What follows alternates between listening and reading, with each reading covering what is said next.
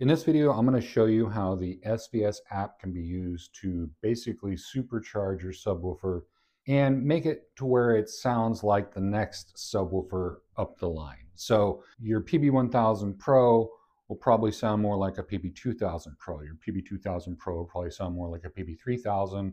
3000 will sound like a 16 Ultra. 16 Ultra will just sound more amazing, period. And keep in mind, I'm always about dual subwoofers. It's a really big thing. Also, I'm the first SVS affiliate, so if you want to support the channel, you can go in my video description below, follow my affiliate link, and anything you purchase can help support the channel. So the SVS app was something they brought out with the PB16 Ultra, and they now have it in all of their subwoofers. You can adjust the volume from your chair instead of having to go and turn a dial. That's great convenience. And before I touch on this other stuff, it's really important to do all my other hacks like the gain hack, the distance hack, the crossover hack, adjusting subs by ear. All those things are really going to bring your sub up to the best possible performance.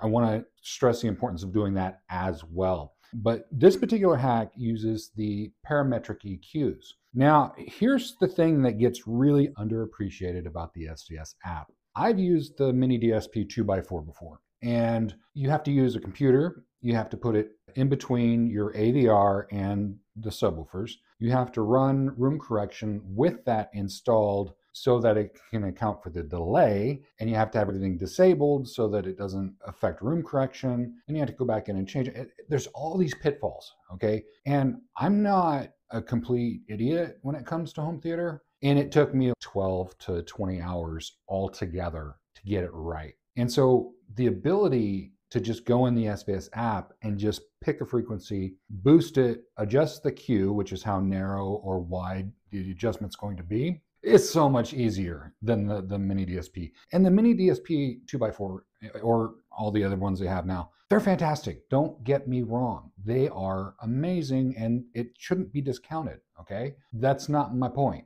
If you want to go through all that and you want to go through the learning process of it, that's fine. Just understand it's not going to be a simple plug it in and it sounds amazing. It's going to take a lot of learning within Room EQ Wizard to figure out what kind of curve you want. I haven't made a video about how to adjust the Mini DSP 2x4 because A, it's going to be an hour-long video, and B, I'm going to be getting tons of questions about it, and it would just kill my brain. I have post-concussion syndrome. It twists my brain right now just thinking about it. The idea that you can go in and adjust these PEQs without worrying about timing, without worrying about setup, without worrying about busting out a computer, without having to install something, it's great. And the accountant, the fight scene at the end where he's shooting the suppressed fire, those are single cycle shots. Every subwoofer I test, that's how I determine explosiveness, because it's going from a dead stop, full force, dead stop, one cycle. You really feel it. So what you do is you go in the SVS app, you select the parametric EQ, and you only have to use one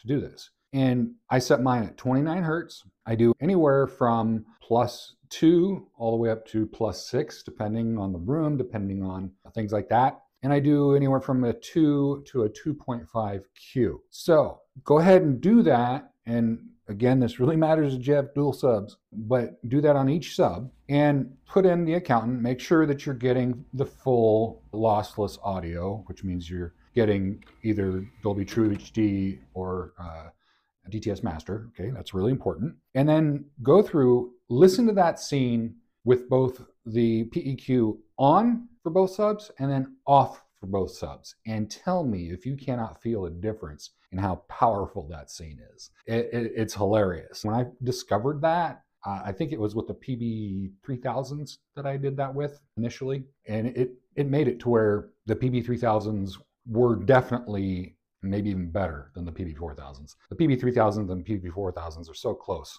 already. That's why I favor the 3000s, because it's smaller, less expensive, and it's just as powerful as a 4000 in terms of explosiveness. And I applied it to every sub I've done. The difference is crazy good. And it doesn't seem to screw up music either. In fact, it helps deep bass rap and stuff like that. And you may have to fine tune it. And again, your number might be 28 or 27, or maybe it's 30, maybe it's 32. Play around with it. See what sounds best to you. Trust your ears. But that hack is like a free upgrade. It's like going from the PB1000 Pros, which I have in here, to the PB2000 Pros. It just gives up that extra bit of power down low where it counts.